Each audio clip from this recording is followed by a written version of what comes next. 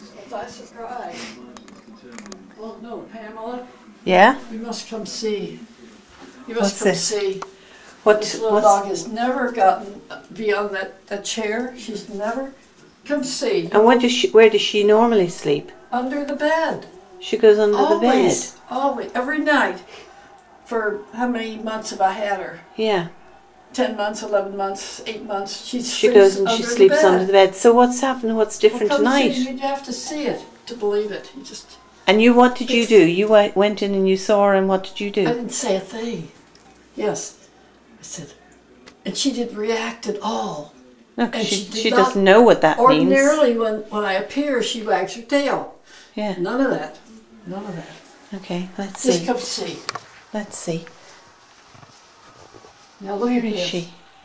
Where is she? And the funny part is, I turned it down. If I hadn't turned it down, I would think, well, she's just on the bed. But she's ready to go to sleep. Look at this. I think she's saying, I had a rough day. Honestly. She's saying, look at those eyes. Look at those eyes. No wagging the tail. There's no tail wagging at all. Oh, no. Oh, Mummy. Okay, now what am I going to do? What are you going to do with me now? I'll sleep. Do you want me to sleep under the bed? We'll talk about this in the morning. Oh, good night, Pamela. You're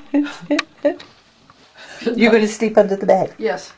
See, I have a little cave back in there, and I'll just, instead of her, I don't want to bother her. No. You see, I don't want to disturb her. No. She looks too comfortable. Yes. So I'll just get under there and sleep where she ordinarily does. She'll be on my bed.